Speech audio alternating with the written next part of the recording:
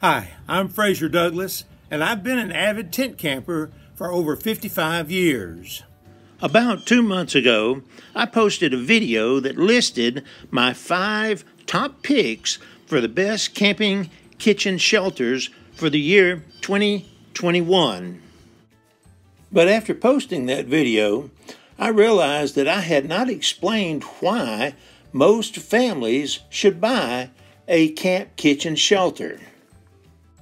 Nor did I fully describe the different structures that could be used as camp kitchen shelters or explain their respective strengths and limitations. Furthermore, I realized that useful information about camp kitchen shelters is very hard to find. For example, most clerks in camping outfitting stores only have backpacking experience and have no knowledge at all about family kitchen shelters. And most stores don't have different types of camping shelters set up so that you could examine the differences for yourself. On the internet, you can find a few articles and a few YouTube videos that list, quote, the best shelters for this year, but these articles and YouTube videos are very superficial and do not provide detailed information that allow families to decide which particular type of shelter best fits their needs.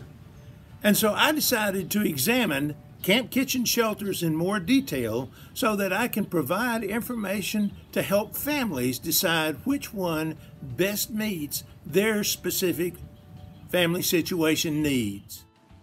In this video, I will explain how a camp kitchen shelter will enhance your overall comfort and enjoyment on future family camping trips.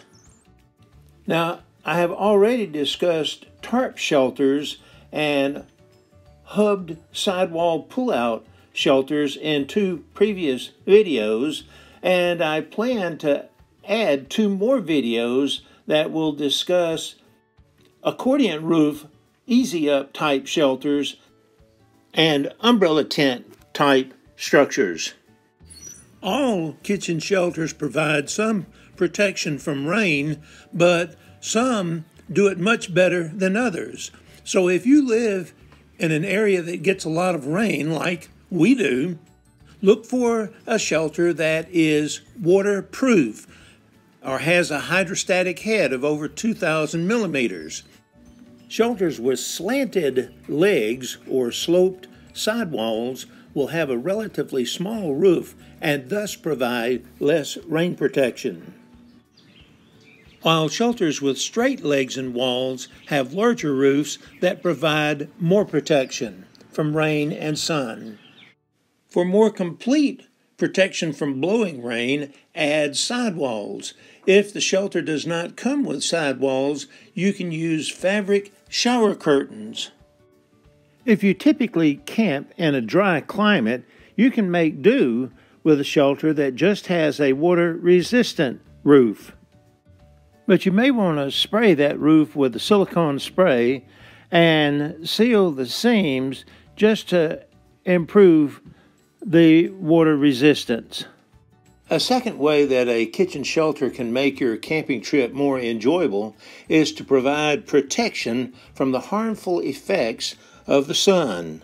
In particular, a good shelter blocks UV radiation that can cause sunburn, skin cancer, and cataracts. Older campers can especially appreciate these benefits. A good shelter can also block bright sunlight that can make it difficult to read and perform other routine chores. Furthermore, a few very good shelters can provide cooling shade from the hot midday sun, but most shelters do not. And those with mosquito netting may become unbearably hot on hot summer days. For maximum sun protection, buy a shelter with a white or silver roof, removable mesh netting, and then open the doors, pull out the sidewalls, buy a fan, and wear a white, water-soaked cotton shirt. The wind can make your camping trip uncomfortable in many different ways, but a good kitchen tent with sidewalls can prevent many of the problems caused by the wind.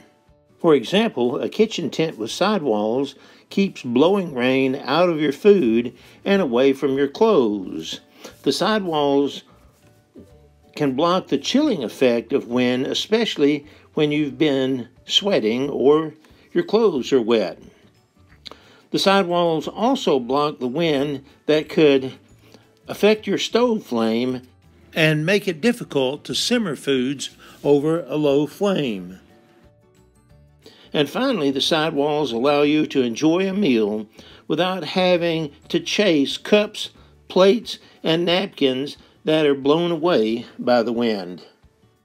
Sometimes the temperatures drop a little lower on a camping trip than you expect, especially early in the morning and late at night. But a good kitchen shelter with sidewalls and a space heater can provide a very warm respite from those cold temperatures. And finally, a good kitchen tent with sidewalls can give you privacy when you need it. For example, it gives you a place right in your campsite where you can change clothes, take a bath, go to the bathroom, or do whatever else you need to do in a little bit of privacy. Before concluding, let me share a few of my opinions about bug protection. If you watch many screen tent videos or advertisements, you might think that bugs cause a tremendous amount of discomfort on most camping trips. But that would be wrong. Over the last 55 years, I have camped in about 300 different campgrounds spread across 23 different states and one Canadian province. And with only about a half a dozen exceptions, I have never felt that I needed a screen tent to protect me from bugs. Rain, hot sun, wind, and cold have been much bigger discomforts, and so I have used just a tarp shelter for most of those 55 years. When we had a problem with mosquitoes or flies or other bugs, I just added a fan, and that helped to blow them away, and sometimes added a citronella candle for mosquitoes, and today a thermocell unit. But tarp shelters can be hard to set up and do not protect you from mosquitoes, flies, and bees when these bugs are pesky. And so if you frequently camp somewhere where mosquitoes, flies, or bees are pesky, then you may want to buy a screen house as your camp kitchen shelter. If you have a shelter without mesh sidewalls, you can buy sidewalls for mini shelters or make them from fabric shower curtains. And you can also buy large screen panels for about $15 that will cover one 10-foot span. For maximum protection, make sure your sidewalls come all the way down to the ground so that bugs can't fly under them. After you've bought a kitchen shelter and set it up, the next question is, what should you put inside of it and how should you arrange it for maximum comfort? In particular, should you set up with the campsite picnic table inside of your shelter? If you ride around any popular campground, you'll quickly see that most campers do put their kitchen shelters over their picnic tables. But I suggest that this arrangement does not provide as much comfort as you could have with your kitchen shelter. Because a picnic table, along with its benches, occupies a relatively large amount of ground space right in the middle of the shelter, where you get the best rain and sun protection, where the ceiling is the highest, and where it would be the easiest place for most people to walk around without having to stoop over. And in some campgrounds, the picnic table is so large that it extends out beyond the front door and prevents you from zipping it up for bug protection. Furthermore, a picnic table does not provide a comfortable kitchen counter for chopping vegetables, mixing ingredients, cooking meals, or performing other routine kitchen chores, nor does it provide a comfortable place to relax. And so I suggest, for maximum comfort, camping families should buy 2 or 3 small folding tables and arrange them along the outside edge of the shelter, where the roof may be a little lower and the sidewalls may be a little sloped, or in other words, where it would be a little more difficult to walk around. If you need to eat a meal in the shelter, you can always pull one of your small tables out to the center and set up your folding chairs around it for the meal, and then put everything back where it belongs after the meal. Well, I hope that you've enjoyed this little video, and I hope that you've learned something that will help you decide whether a camp kitchen shelter is a good investment for your particular situation, and to help you decide which one would best fit your own particular personal and family needs. For more information about camp kitchen shelters, you can find 4 other videos on this topic on this YouTube channel, and I hope to post 2 more in the near future. Also, visit my website, moderntentcamping.com. You can find a link to this website in the description below.